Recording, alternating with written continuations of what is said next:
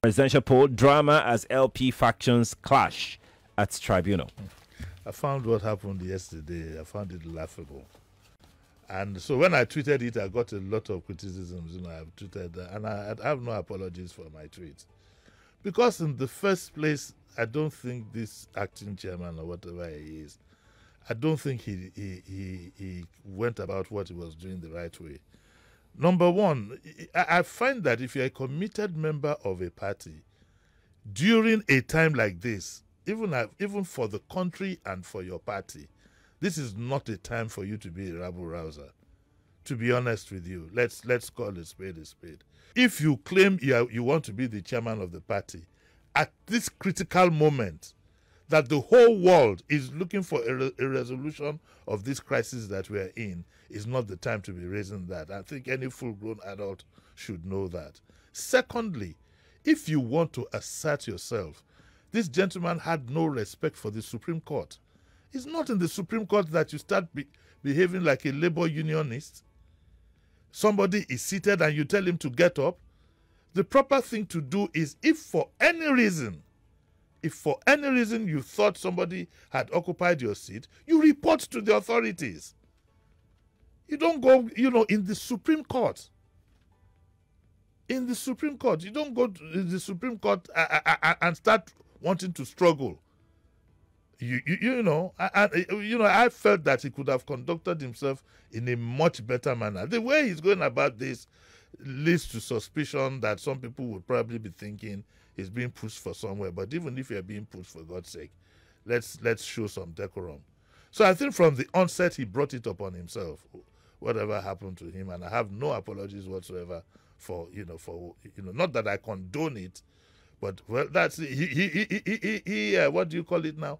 He cast the first stone.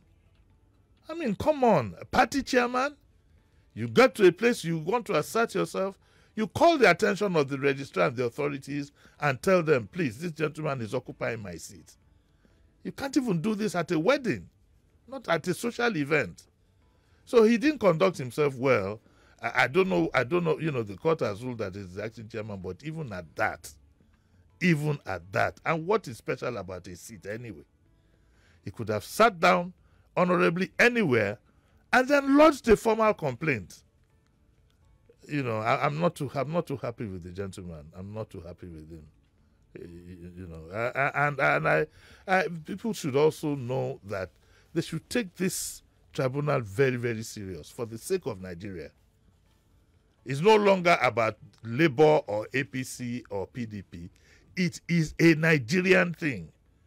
The future of this country depends on this appeal, this tribunal that's going on. And to use it as a place for rabble-rousing and so on and so forth, I was highly disappointed in this party chairman. No matter the excuse that he has, he could have conducted himself in a much better manner. And generally, I would just say to the Labour Party, to everybody there, please remember that you are representing the interests of many Nigerians at home and even all over the world, those who have interests in Nigeria. When I say you are representing their interests, I don't mean they are your supporters. But what I mean is that everybody is looking for a resolution of the crisis. And we don't want our minds diverted by this kind of trivia and what I will call to some extent bad behavior.